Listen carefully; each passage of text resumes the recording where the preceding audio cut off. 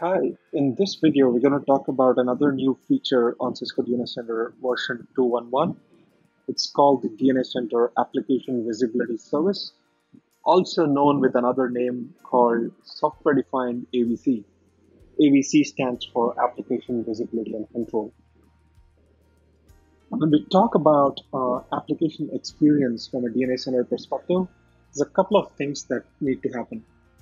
The first thing is how can you have a consistent classification or identification of applications end to end? So this is very critical because if you want to deploy a consistent QoS policy end to end, you want the classification to be consistent first. Then the second step obviously is you go use application policies to define intent-based QoS policies end to end. So once you've defined your QoS for business critical applications, you want to know how your applications are performing. And you want to isolate any issues that are going on with performance of those applications. And that's where application assurance comes in. So this is based on all the telemetry that we collect from the network, where we're able to calculate health scores for applications and also calculate various stats for every application, such as delay, jitter, packet loss. Also, you want to know where exactly the delay is.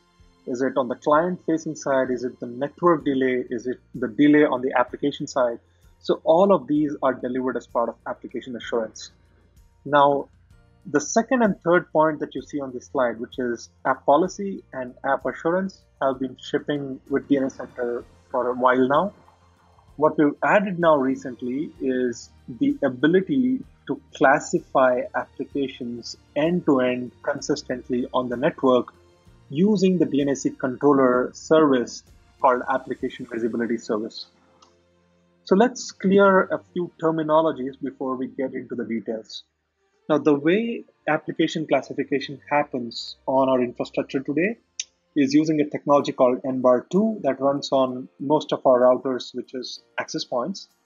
And NBAR2 uses various mechanisms like deep packet inspection, DNS-based heuristics. It can also recognize some encrypted applications. Uh, so the various mechanisms NBAR2 uses to recognize applications. It has about 1400 plus signatures that are delivered using something called protocol packs.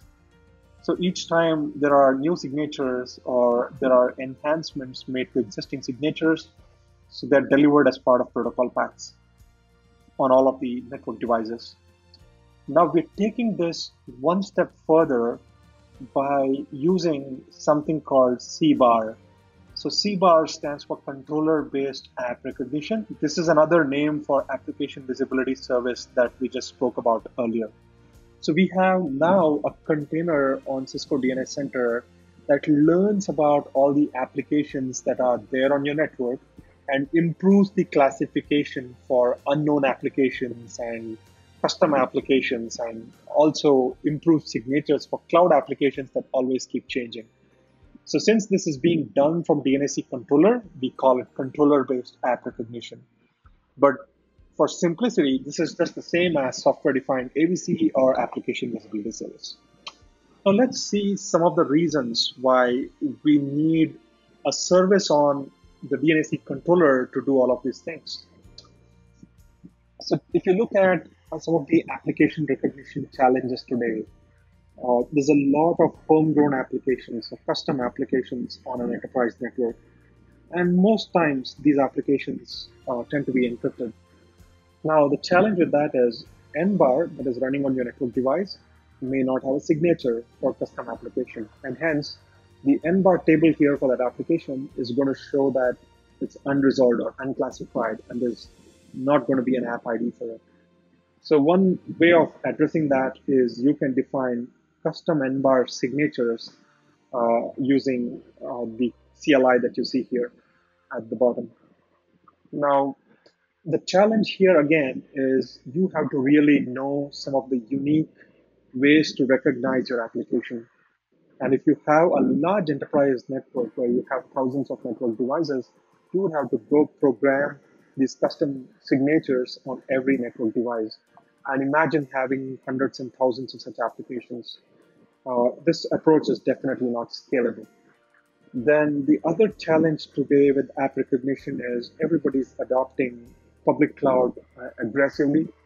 And some of the things that are especially challenging with cloud apps is take an example of O365 here. So the screenshot here is from O365, where Microsoft publishes a RSS feed for all their applications.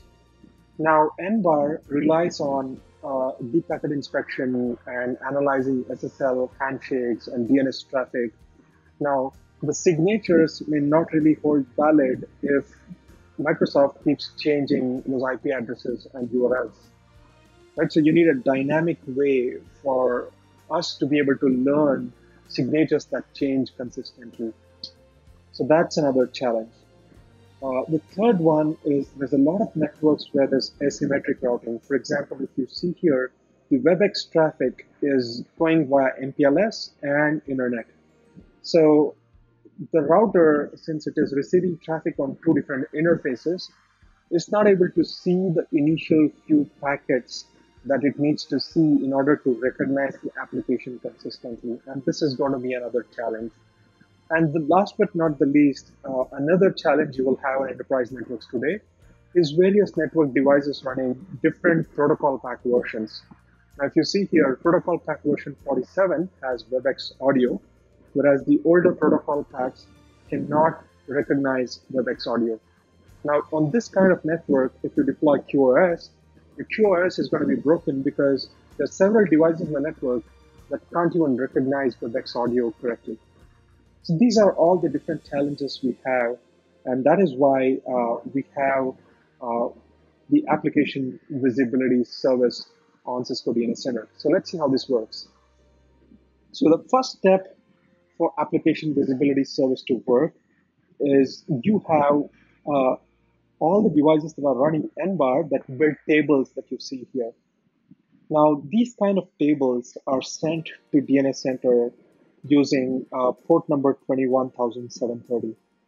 Right? So DNS Center receives these tables from various devices, and then it starts correlating these rules from different devices to see how many of these applications are really unclassified or unresolved. Now, when it looks up a table and sees some unclassified apps, the next step is this container that is built into DNS Center for Application Visibility Service, or CBAR, basically runs some statistical analysis based on the amount of traffic that's going in for that traffic to see if it can recognize that application. And then the next step is it can subscribe into RSS feed exposed by Microsoft if it's a O365 signature, so it can actually go and enhance the signature for O365. So for homegrown applications, typically what happens is you have a DNS server like Infoblox. We have a connector built with Infoblox. So the DNS admin would typically go and program A records or TXT records for all your custom applications. So DNS Center looks up all of these unknown applications, and then it tries to pull those details of those applications from Infoblox. It can inspect A records and TXT records and understand more about that application and enhance that signature here. The third step is it builds a completely new application rule file that is then augmented on top of the existing protocol pack based rule file that's already on the network device. So essentially at the end of third step, all network devices are running the same application.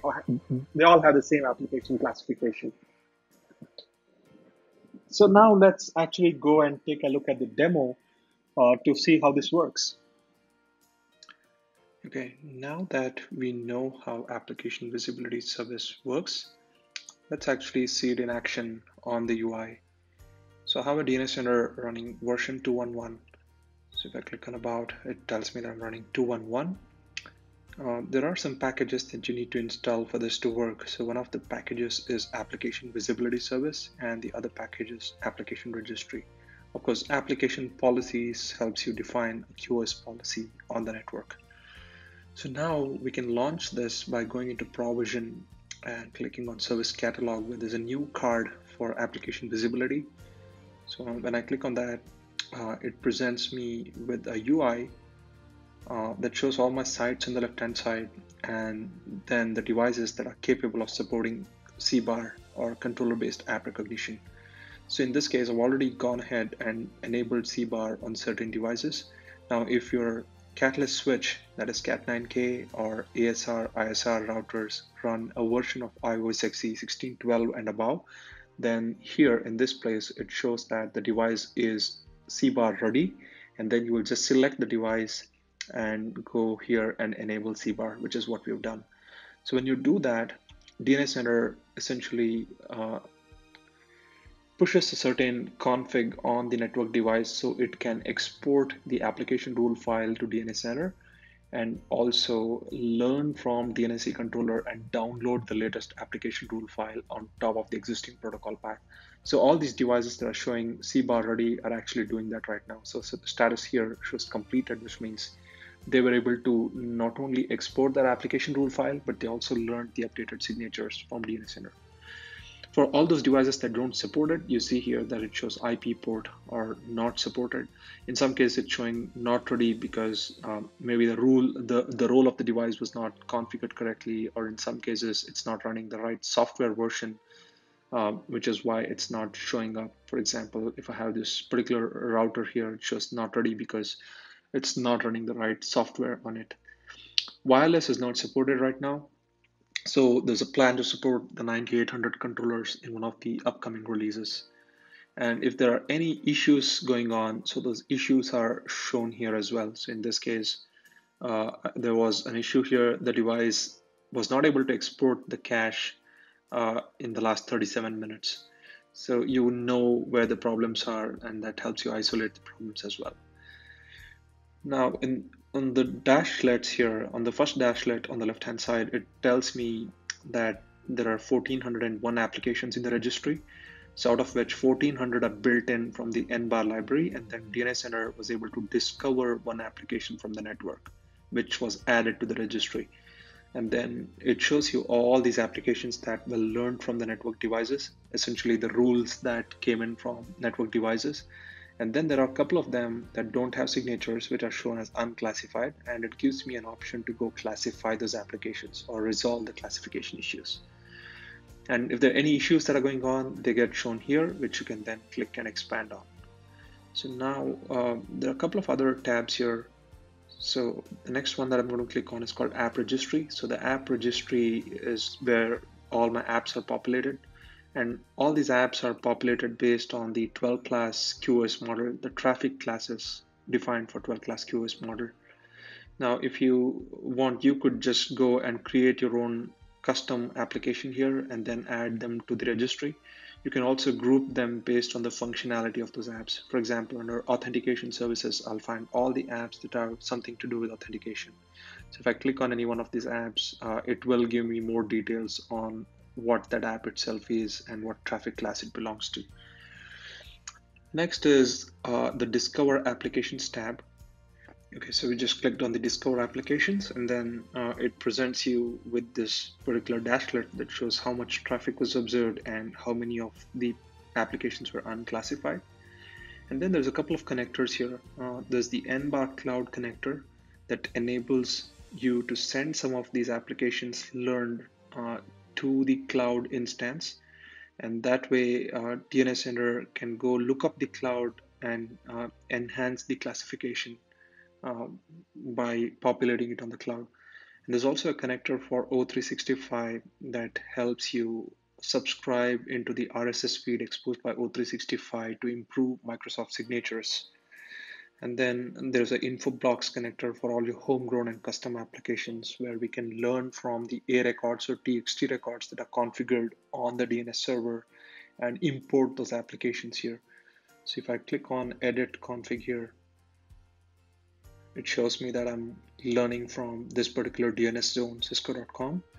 I'm inspecting A record. I also have an option to learn from TXT record. And then I can, as soon as I import an application, I can automatically put them under specific traffic class or applications set, or I can also do that for each application separately. So I'm going to click cancel here.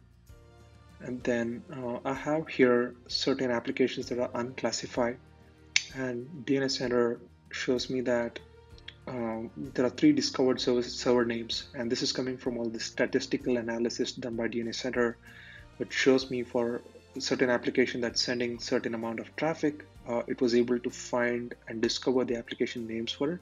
I can go change them here and import it, but what I'm really interested about is homegrown applications. So I'm going to click on Poll Infoblox, which will now give me an option to see all the homegrown applications defined on the Infoblox server. These are all the different homegrown applications. For example, there's this application called toolbox.cisco.com. So I'm actually going to change the name here. I'm going to call it Toolbox1, and I'm going to put it under one of the traffic classes that it need to go under. So I'm going to put it on general media, and I'm going to put it under bulk data, and then click on import. Okay, I just imported tools.cisco.com into my registry. So if I go back here, I now see there are 1402 applications instead of 1401. And if I see here, there are 2 discovered applications instead of 1. So the new app that we learned is actually added under registry right now, under bulk data.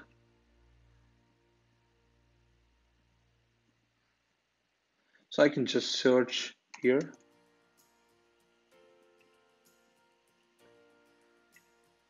Toolbox1.cisco.com, and it is specifically marked in green here that indicates this was a discovered application. Now that this is added to the registry, what it has also done in the background is it's going to create a custom signature on the network device automatically. There's one other workflow here that I want to cover before going into how we can use this. So if I want to go update protocol packs on the network devices, there's a workflow here that enables me to select certain devices and go and enable protocol pack. I can also choose what protocol pack versions to run from here. So I'm not going to do that right now, but just wanted to show you where you do it from. Now, how do you really use all these applications that we learned? So that's done from the policy tab. So I can click on the policy option here, go into application policy, and I can create a new policy.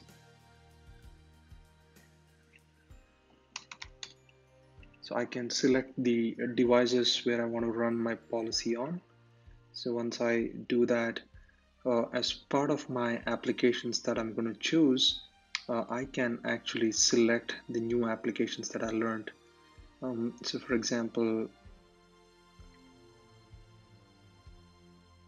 so let me go and search for the application that I was talking about here. It's part of the general media. So if you see here right now, it's part of default. So I can just make that device part of business relevant. And then I can go deploy a policy that will go and deploy QoS policy on my network. So this is how we can first improve classification on the network, and then as a second step, you can go and deploy COS on the network so you can prioritize those business critical applications. So that completes the application visibility service video. Thank you for watching.